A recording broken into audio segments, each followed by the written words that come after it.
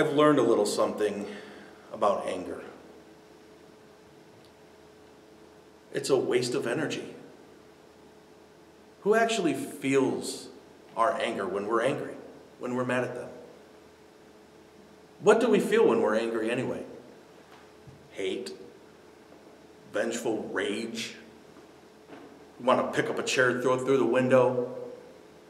You hope that child molester gets his legs chopped off and he has to spend the rest of his miserable life behind bars, suffering the same way those kids did.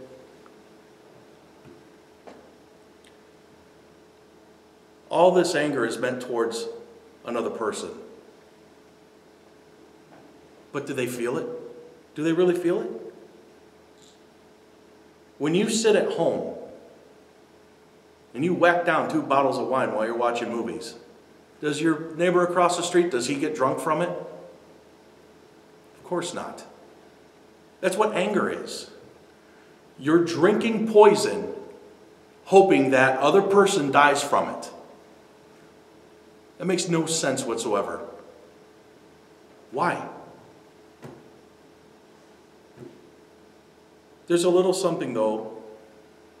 It's called forgiveness.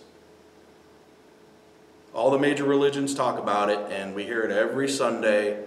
Forgive, forgive, forgive. And it gets old. It's like, yeah, whatever. But you know what? It makes a hell of a lot of sense. Surprisingly, hey, there might be something there. Shut off that anger switch. It's energy that you're using to attack yourself, your own body.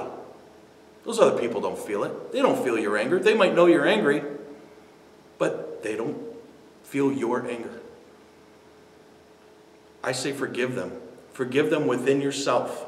Forgive them for yourself. Not for their sake, but for your own. Let karma deal with them, but you forgive.